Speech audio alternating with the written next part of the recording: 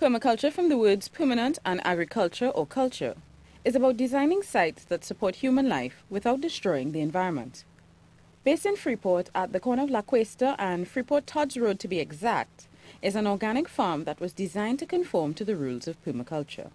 It's a very holistic approach to designing a site so that you don't just look at your site just for the food or just for the water or just for the energy. You look at it in everything so that on your site you're trying to grow all your own food, you're trying to harvest as much energy as possible, you're trying to catch as much water as possible and use it for different things. You're trying to conserve nature, trying to increase biodiversity. Rahaman-Noronha is the director of Wa Samaki, which is a permaculture farm. The name of the farm is Wa Samaki Ecosystems, and Wa Samaki is actually a Swahili word. It's two words, Wa and Samaki. It means from the fish. So Wa Samaki Ecosystems is an ecosystem based on fish. Fish are very important to life on this farm. The second part of this is the fish is actually linked to all the plants that we produce, so that the waste from the fish or the ammonia that the fish produce gets converted to nitrates by the bacteria that grows in the water.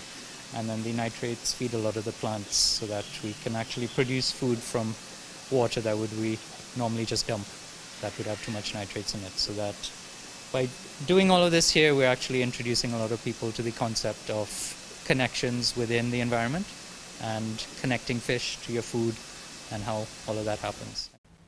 This is Wa Samaki's aquaponics system. Aquaponics is the organic version of hydroponics.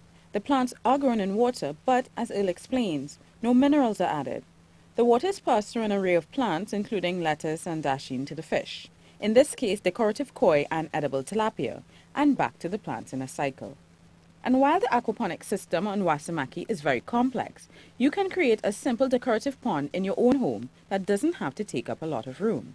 Okay, so this is just an example of what someone with very little space can actually do in their backyard to encourage wildlife. Okay, so birds will actually come and drink water from here during the dry season. Frogs, which are very important to the environment because they keep down a lot of the insect pests, can actually come and lay their eggs in here. And by having a few fish in there, a few guppies, you actually keep down the mosquitoes. So by doing all of this, it's a great way of actually teaching children about how plants interact with the water, how the fish interact with the plants. And it's a good way of having a mini ecosystem in your backyard. There are several ponds on the property. This is the largest. It's 100 by 100 feet and about 12 feet deep. It keeps the farm hydrated in the dry season and it's replenished in the wet. Disaster management or planning for catastrophes is essential to permaculture because you're trying to live in communion with your environment, with your community. And the reality is that bushfires happen, dry seasons happen, predial larceny is also a threat. You need to have plans in place to address those concerns. Permaculture can take a bit of getting used to. There are natural or not so natural disasters to contend with. In the 16 years the farm has been under Earl's care, every year they've had to deal with bushfires. This has been one of the worst in terms of damage because over 10 acres of cedar, flowers and other plants were destroyed. But it's been 5 weeks and already signs of life has returned to these singed parts.